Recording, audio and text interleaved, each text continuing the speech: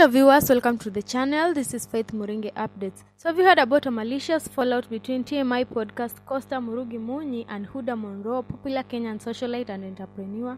Well, it's all over social media, causing netizen mixed reactions. One part supporters sending comments attacking the other, with Murugi responding to Huddah's remarks on her body. In a video, Mrs. Munyi tagged the fat-shaming remarks made by Huddah as ugly, encouraging plus-size women to love and appreciate their bodies. She went ahead and said, "There's a lot going on online right now, but let me just say to whoever is out there fat-shaming fellow women, I want you to know that you're beautiful and you are loved, and whatever is inside you that makes you feel like you want to insult someone who does not like you, I honestly hope that resolve, because that's an ugly and horrible way to look through life." This is responding to Huddah Monroe's harsh comments on her size.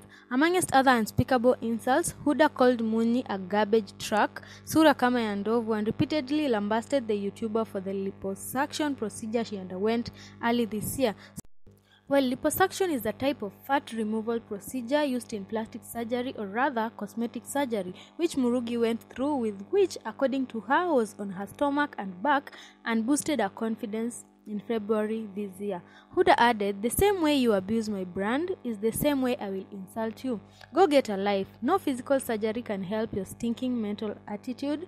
Look within. My business is like my baby. Insulting it is like insulting my child. You don't know how long and how much hard work has been put to bring us to where we are, yet you sit in your old mold-filled house talking shit. Think twice. Haters don't prosper."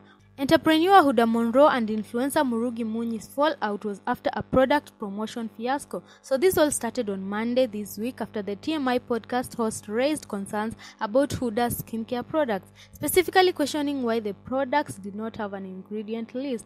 This was in a video. So according to the influencer Murugi Munyi, she had received a package from Huddah's Rich Beauty company, and what made Huddah even more pissed was that she also mentioned that the product's packaging reminded her of success cards. In the video, she said, "One thing that feels like a bit of a red flag is that all products are written the same thing. It doesn't have a description like other products, but I don't want to pass judgment because I haven't tried them. I'll try them and give you an update in 2 or 3 weeks and tell you how it's going," Munyi said. Huddah Monroe immediately launched an attack on Murugi, reprimanding her for a poor review and condemning her for not trying the products before posting about it.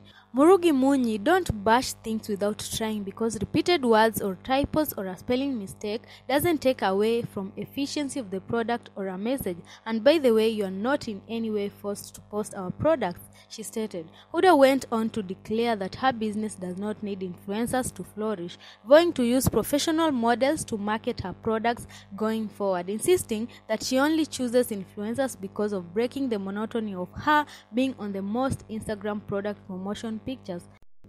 Now, what are your thoughts about the scuffle between the two?